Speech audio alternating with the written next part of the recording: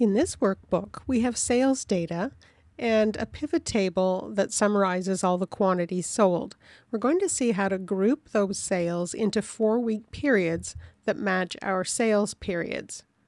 We don't want to use standard month groupings because our company has 13 periods per year, 4 weeks per period. Here's the sales data. We can see that there's a date in the first column and then information about what we sold. From this data, we've built a pivot table, and it summarizes all the sales by date. Instead of having a long list of dates, I'm going to group them.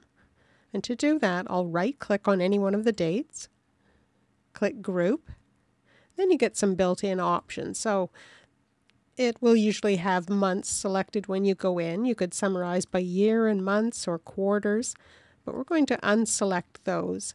We would like 4-week periods, and there's no option here for weeks, but we can use days.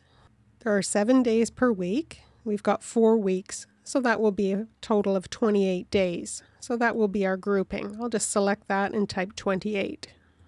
Now if I click OK, it creates these groups, and I can see that it's starting with January 1st, 2013, and that's the first date in our data.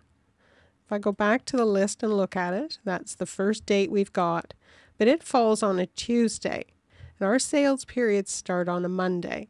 So I'm going to go back in and fix that. I'll right-click on a date again, click Group, and here is the default start date. It just picked up the first date in the source data.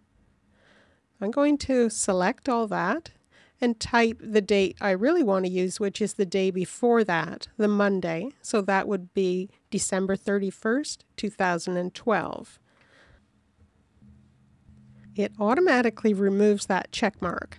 The check mark means use the default date. We're not going to, so we'll be going with our own start date. And when I click OK now, it changes. Each period starts on a Monday and ends on a Sunday, and that will match our sales periods.